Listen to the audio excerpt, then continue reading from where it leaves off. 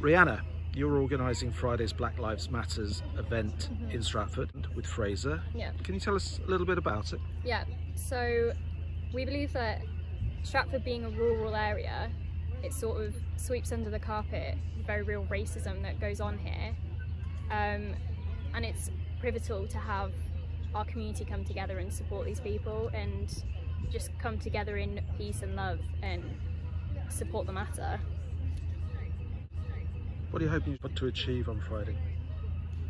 A better understanding in education. I think it's naive to think we can change everyone's mind straight away, but to at least push education to teach people more, because I didn't learn about the slave trade or anything at school, not anything, and just, yeah, educate people. Fraser, a passion of yours, what are you hoping will happen on Friday? Unity, like Rihanna said. There's people not saying Black lives don't matter, but it's a case of right now they need support, and for that underlying subconscious bias of racists and racism as a whole, that needs to change. You've had some support from local organisations? Indeed, the RSC have reached out to us, showing their support on social media. Everybody else is getting involved. It's great. So you'll be meeting here at 3 o'clock at the bandstand on Friday? Indeed, we'll have a few speeches and then I'll chant and march, and then a few more afterwards to close everything else. And you're hoping to march through the town? Indeed. Okay, and you've got support from the police?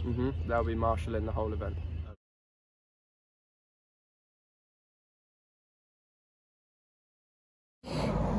Cheyenne, you organised the Black Lives Matter demonstration in Leamington last Thursday. Tell us about your involvement.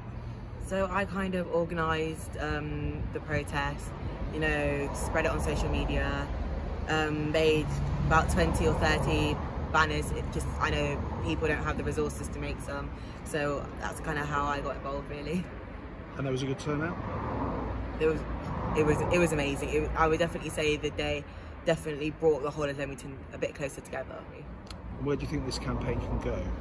I think it can go as far as people want it to go. I want it to be a worldwide thing. I want it to be for the whole of the UK to know that Black lives do matter. And I really want schools and education systems to really look at this and think, what can we do to educate young people?